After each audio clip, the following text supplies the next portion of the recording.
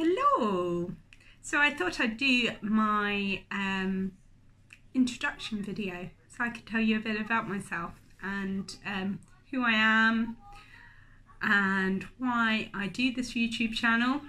So my name is Jill. I'm in my now late 30s and I've got 3-year-old twin boys and I live in rural Bedfordshire with them and my husband and my rather neurotic cat. I am known as Jam Jar Jill and I have been blogging under that name for around 10 years now, and everything I'm trying to promote and do through my brand, which I'm trying to build, jamjarjill.com, is just all about wellness and eco-living and holistic health, and just trying to go with a more natural approach to life. And I think that can help as an anecdote to all the crazy madness which is going on in the world at the moment, is just to try and get back to a more basic way of doing things, you know, a more natural way of doing things, and just to seek community with others who feel that way and who want to try and connect with people who are doing a similar thing. So that's really my goal. As my journey has progressed in the blogging world, I have been finding my niche this year, and my niche, which I'm pretty proud of, is eco and wellness.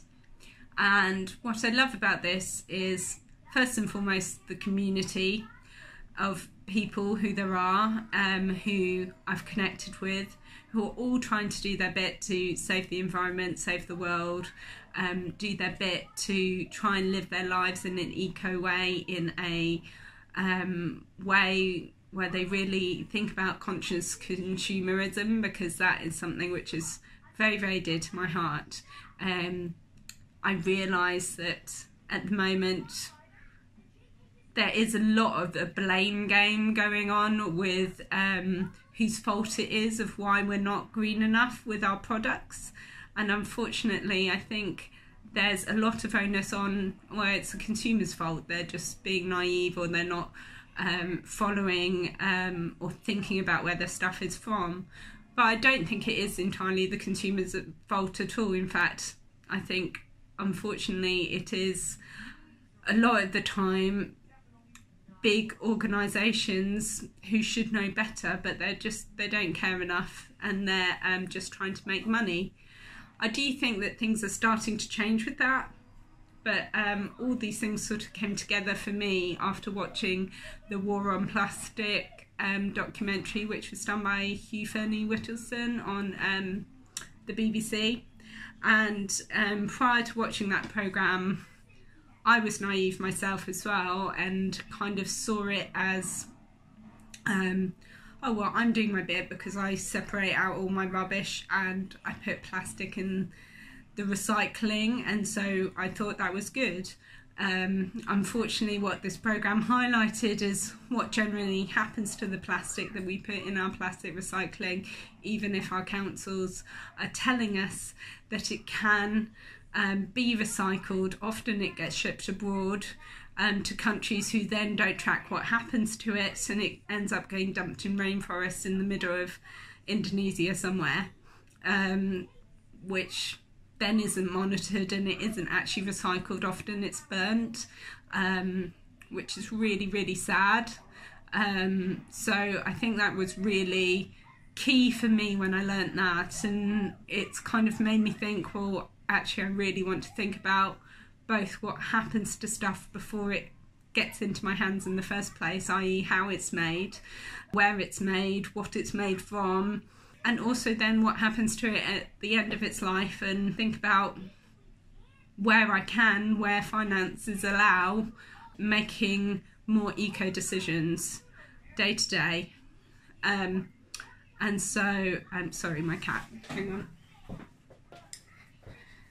Got a pickle. He wants to come and say hello, and so he's jumping up. This is Akita. I'm just now trying to make those decisions myself where I can, where finances allow, to be greener in my decision making, and I want to encourage others to do the same.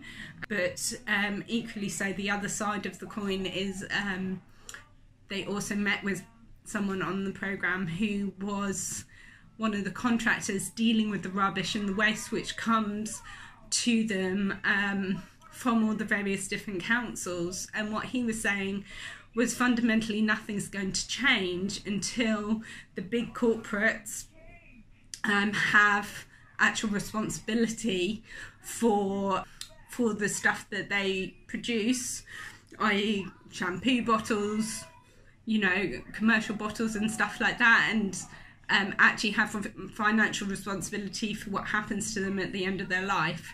Whereas at the moment, all of that is on the councils to pay for that. So the big corporates who are making these products in the first place, they don't have any incentive to make the right decisions on how these products are being made, other than their own morals, really. So I kind of feel like the very big changes which need to happen need to come from the top, need to come from legislation, come from the government, and then filter down, and mean that we're fighting this problem from all angles. We're fighting it from the consumer side, but we're also fighting it from the big corporate side as well, and the government side, because everyone needs to get on board with this. Because really, plastic is bad news, and the world would be far better without it. But at the moment, there isn't enough choice in the market in a cost-effective way for everyone to sort of try and reduce their plastic down to, the plastic-free July or whatever concept, because everything costs more if you go green at the moment. So I guess that's my mission statement. That's what I want to do, is try and contribute to making green affordable to all and green the norm.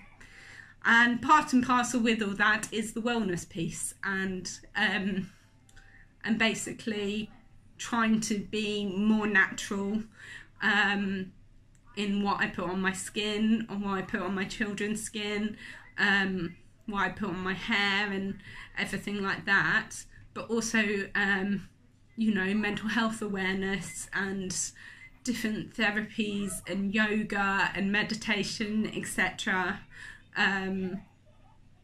And therapy and community and all the holistic sides of health and well-being, and seeing the body as a whole, and thinking about how, you might have things like, I've suffered with insomnia on and off since the boys, PTSD, postnatal depression, everything like that. And just how we tackle this as a society, and how, we need to go back to more of a community aspect and more of a really living in a community and supporting each other and loving each other and everything like that. So that's the kind of the place where I want the world to go to, and I will do everything I can to try and make that happen through my own brand, my own blog, through product testing for people who also have a similar belief system, and trying to make people think about what they're buying and how they're buying it and why they're buying it, and how they're dealing with the own challenges in their lives, and just trying to have a more natural approach to life's challenges where you can, and to not just jump towards the Western medicine approach, which is often to put a band-aid on it, to coin a metaphor, rather than actually digging a bit deeper and finding the holistic approach, which might give you more long-term benefits, just help you to be more natural and to have, really look after the body that you have and treat your body like a temple and all those things. So that kind of explains a little bit about what I'm about. and hopefully gives you a bit insight into what this channel is about as well. This channel is going to be a combination of testing eco products, testing wellness products, hopefully interviewing some people who believe the kind of things which I want to promote, and also a few check-in videos where that's kind of how I began with this channel actually, was just sort of checking in how I was feeling during lockdown and reaching out and seeking community on that.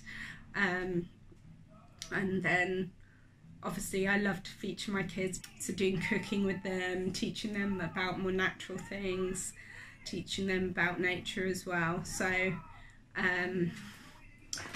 yeah, that's basically the cat. No, that's basically what I'm trying to do with this channel, and I look forward to connecting with you and becoming part of the YouTube community who are trying to do that, and just trying to make the world a better place really. If you want to connect with me, you can find me on all the channels, on Facebook, on Instagram, on Pinterest, all under @JamJarJill, also on Twitter as well. So please do drop me a line if you want to work with me. I'd love to meet you and love to hear how you would like to collaborate, and I look forward to meeting you, and I hope you enjoy this channel. Okay, take care, bye bye.